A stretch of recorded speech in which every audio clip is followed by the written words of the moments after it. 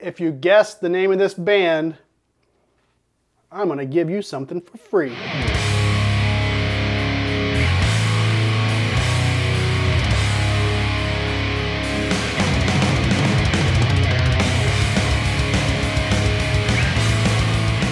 Guys, I have a special guest on today's video here. This is my good friend Drew. What's up, man? What's happening, Jason?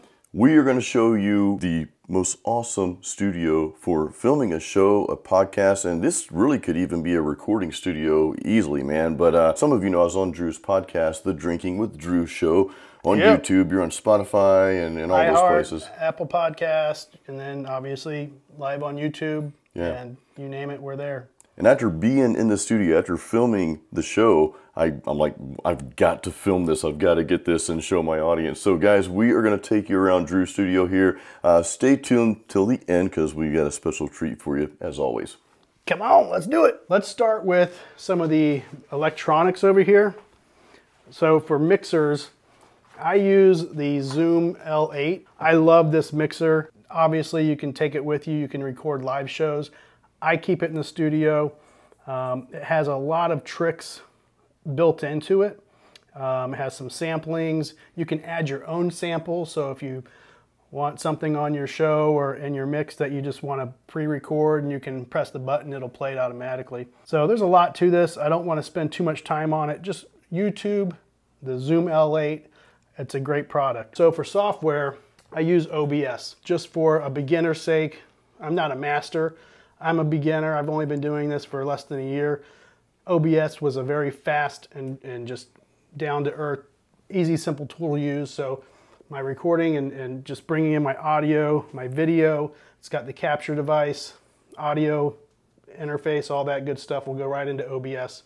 There's tons that you can do with OBS. I don't use nearly as much as available. There's plugins that you can use and buy and all this stuff.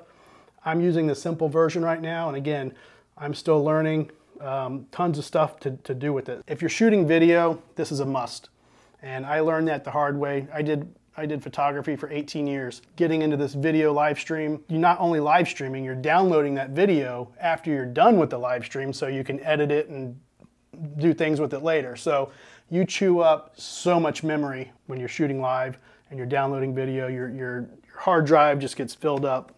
This is a 20 terabyte hard drive, and honestly, it was recommended that I could go higher, but for now, you know, 20 terabyte I think is going to do the trick. Now, if you come over here, Jason, and down here, I have some DBX 286S's, and these are, they're processors, they're microphone processors, voice processors, and I actually just ordered 3 more. And I ordered Behringer's version, which is the Ultra Voice UV1. And they are cheaper than the DBXs, and honestly, they do more, and they have some more benefits to them. But a lot of your pro voiceover artists use these processors. You can tweak them in a lot of different ways. You can obviously take out the ambient sound of a room. You have a de-esser in there, so if you're talking and you notice a lot of the S's in your talking, it can tone that down. Obviously, it has the basic EQs in it. Check those out. YouTube's your friend. The DBX and the Behringer's, the voice processing systems, they're awesome. And I'm still learning those as well. As far as voice, and if you're doing any audio in your studio, I think those are a must for clean professional audio. The microphone that I use is a PR40. It was recommended to me from Mike Calta, who is a radio host here in Tampa. He's very well known. He's been on the air for over 15 years. And this is a studio quality, like AM/FM talk radio style microphone. They use these microphones on the air all over the place. Well, one second, dude. What about this cool helmet over here, well, this is Boba Fett, obviously, but it's my version of Boba Fett. Yeah. I'm kind of a black and white fan, so I kind of theme everything off black and white. I had it custom painted black and white, so, you know, it's an authentic helmet. It's got, you know, all the cushion there, and it's my, it stares at me during the show in case I fuck up. It kind of lets me know that I'm being watched. So for microphones, I talked about the PR40, but depending on who's in your studio, you want a variety of microphones, in my opinion. For For somebody like Jason, the Shure 7MB is the perfect microphone. He's got that deep voice. It's going to capture that and put him on air the way he should sound. For my co-host Laura, she's female.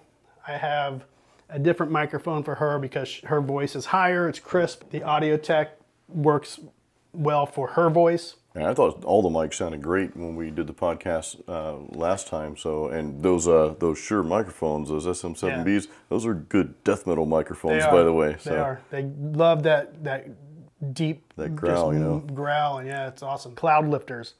As awesome as that Shure microphone is, I have a cloud lifter on each one, as well as bringing it through the sound processor, the mic processor. So this is basically, it's a gain magnifier. It boosts your gain. I highly recommend them. You can watch some YouTube videos on pros and cons of cloud lifters.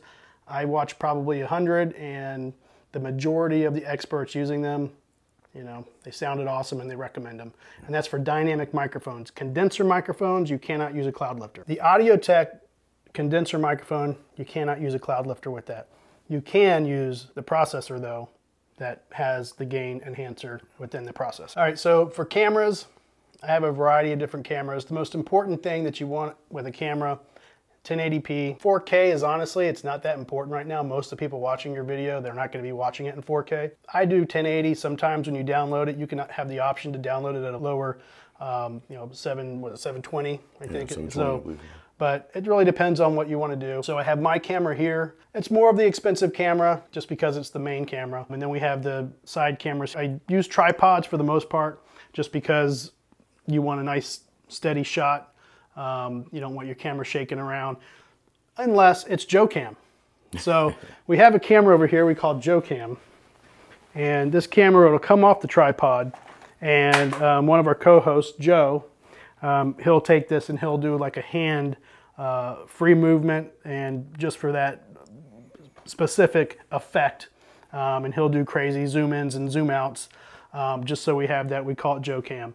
And then we have over here a separate camera on the table, on the desk, and that'll go directly to Laura, who's controlling the switcher, which if you want to talk about the switcher, let's get into that. Yeah, let's get in. And by the way, real quick, so you talked about the JoeCam. Joe's actually a good friend of mine, and that's how Andrew and I met. I used to work with Joe when I had my corporate job. You guys know I left that about 3 years ago. So still floating. Joe is still around. He's on the show. And Joe's still, he's actually on the show, which is cool. Cool, you guys are such good friends, man. And that's how we met. So I'm very grateful for that. Yeah, it's an awesome connection. So thank you, Joe. I run my cameras through a switcher. We have 5 cameras. We run it through an ATEM Mini Extreme ISO. The main thing that you want to make sure when you're using a camera for live streaming video or even just regular recording is you want to make sure it has clean HDMI. What that means is when you're recording, the time and date stamp, all that stuff is removed from the screen. So do some research on that. It's very easy to do on most of your latest models. You want to make sure that you're buying a camera that is at least compatible with live streaming and these switchers. So the ATEM Mini Extreme ISO, this one will allow you to switch up to 8 cameras. They do have a model that's the Mini ATEM Mini ISO. That's a 4 camera switcher, which is honestly, it's plenty. There's nothing wrong with that. I just outgrew it a little too fast because I was having, 5, 6 people in my studio, and then with JoeCam, we were kind of having different angles that we were trying to do. You'll notice we have a ton of lighting in the studio. Being a photographer for 18 years, I kind of went nuts when I was a photographer with lighting. You get key lights, main lights, backlighting, side lighting. Like, I go nuts with lighting. So in the studio, you can kind of see that I passed that along into the studio with my style. I have my main lights up here for the guests that are sitting here. We have the lighting over my desk, which is the main light for me. We have a side light over here, which also, you can see my guitars hanging in the background. Those are lit up during the show. And then we have backlighting, kind of showing the sound foam, the soundproofing foam.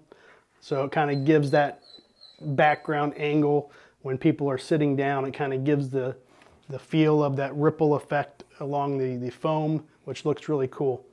So I don't like to go short on the professional aspects of lighting. If you are doing video, I highly recommend a good set of LEDs, or 5, who knows?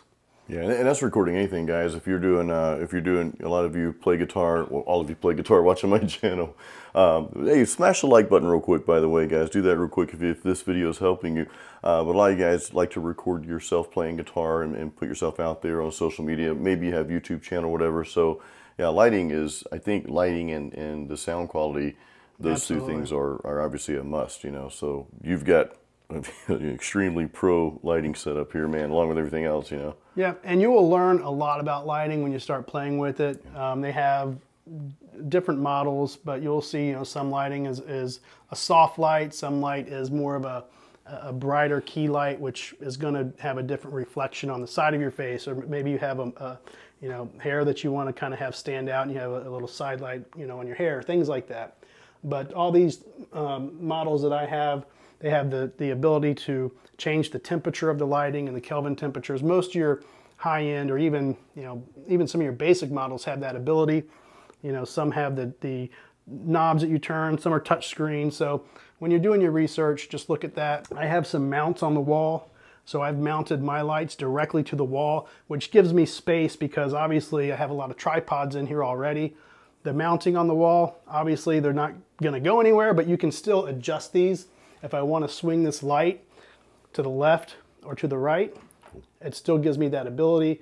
The barn doors on these lights, you can adjust those to kind of not reflect or reflect different areas of the room or the person that you're lighting. Definitely pay attention to that when you're doing your video. Dude, cables, let's talk about that, because I suck at cable management in my studio. The cables are just everywhere. Yeah. Even when I play live, they're kind of, I could be a little bit neater. Yeah, and I have cables all over the place, and it kind of looks like a mess. And it is, but it's honestly just something you have to deal with. You know, I do tie them up here and there. The problem is, when you're cleaning the studio, if you have to make an adjustment, if you have them tied down, I've seen some people literally nail them to the walls and have these, you know, permanently in place. And I just don't recommend that, because if you want to change something up for whatever reasons, things come up when you're recording, or you want to be creative and do something different. I just like the ability to, hey, if I want to use this camera over here tomorrow, or I want to move, you know, this camera over here, I want to have the flexibility of untying that cable and rerouting it under my desk or something like that. So you don't see this obviously when we're recording, but it is part of that process of having a studio. The cables, I mean, you have an HDMI cable or 10, you have camera cords or 5, you have mic cords, the veins of your existence. Without the cords, you do not exist. That's a good analogy, man. So yeah, it's a must-have. Dude, I do want to talk about all the sound reinforcement here on the walls. You've got a lot in here. I mean, this is pretty cool. And I want to tell you something that's important, and I wish I would have known this going into the soundproofing process. Pay attention to when you're setting up your studio. And to give you a little background on this studio, it was 2 bedrooms, and I knocked down the wall, sledgehammered it, and we knocked down the wall, we put flooring in, made it one big room. So in doing so, trying to design the studio, you have a concrete wall over here. When you're messing with drywall versus concrete, you're gonna have different backings for this. You're gonna use 2-way tape, okay? Double-sided tape for the concrete, which you're probably using 4 to 5 little sticky tapes plus super glue to get these things to stick. I mean, they do not want to stick on the wall. I had a nightmare getting this situated. I didn't do the best job in the world, but you know, you're trying to get them snug up next to each other. You come in the next day and you see 8 of them have fallen, you know, so you have to re-stick them until they stick. I've used, you know, various methods. Now, when you're using the drywall, it's simple because you use the 2-inch push pins, and you're literally just pushing them in the wall, and the push pins will make them stick in a split second. I use 1 push pin per 12 by 12 inch foam pad. So doing that was simple. and I will get some more along the wall here later. The doors, again, that's double-sided tape. You don't want to be putting holes in your doors. You're going to have to open and close these doors sometimes. This door is typically permanently closed, but we do use it to bring equipment in and out. You want to make sure that they're fastened on there good enough to where you're opening and closing a door, they're not falling off. So it's tricky messing with this foam. You can spend hundreds of dollars just on foam. Man, that's all great info too, especially for really any kind of studio where you want that sound reinforcement, because just, I mean, we're using the DJI mics here, but just talking in this room with no mics, dude, it sounds great, you know. And I can tell you, when this had zero soundproofing in it, the echo was horrible. Horrible. Organic reverb, right? Yeah, it was just horrible. You know, I put flooring in here. I should have, you know, a lot of studios have carpet for that, you know, extra absorption. I went with a different wood. I put some carpet down. I probably could use some more carpet, but even with that being said, you know, the soundproof in that back wall, I mean, it helps a ton. Again, you could probably do more over here, and you could spend another $200 or $300 with soundproof foam on the wall over there. It's just, you know, you can spend, and if I open that closet up over there, there's a stack of squares, you know, 4 feet high that I haven't used yet. So, yeah. Oh, and another thing, when you do buy your soundproof foam, do not put it up right away. Let it sit for 48 hours and expand. Because when you order that foam, it comes all sucked up, vacuum sucked. And you've got to cut that plastic open and let your foam sit for 2 days. Not 24 hours, 2 days. And let it blow up to the size that it's going to be when it's on your wall. That's very important. Great tip, man. Thank you for that. So headphones, obviously important. I had somebody messaged me a few months back, and they were doing a recording, and they were actually using a Zoom meeting of some sort, and they were getting a lot of audio echo within their recordings.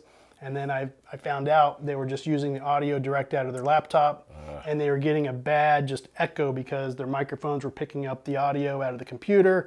And I said, look, everybody in that room needs a set of headphones, and they need to wear them. You need no audio coming out of your equipment here.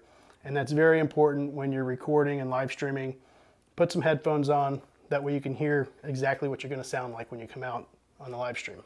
And this is a good recording tip in general, guys. When you're recording your guitars or vocals or whatever, let's say you're recording vocals, you've got your mic set up, and let's say you're in your home studio, you don't have a vocal booth or whatever, you just, you know, using what you have, which I recommend that. Hey, use what you have and do what you can, but you don't want to have the same scenario. You don't want to have the music coming out of your monitors while you're recording vocals, because it's going to pick that up. You want to have the headphones, you know, hearing it through that, and have your monitors completely off. So very good tip. Go check out our podcast, our show. I was actually on Drew's show about a week or so ago, right? It was an awesome time, yes. We had a great time. I know some of you caught that, but I'll have a link. I'll put it up here too, guys, so you can check that out, and I'll put a link in the description of this video.